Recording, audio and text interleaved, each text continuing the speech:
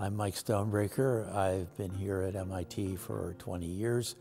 I do database management, and I'm here to talk to you today about Tamer, which is a data management company. Tamer does data integration, and the main Tamer customer is a large enterprise. And large enterprises very typically have a large number of what are called data silos. So you typically assemble whatever data you need to run your particular business unit, and you put that in whatever is the most immediate storage at hand.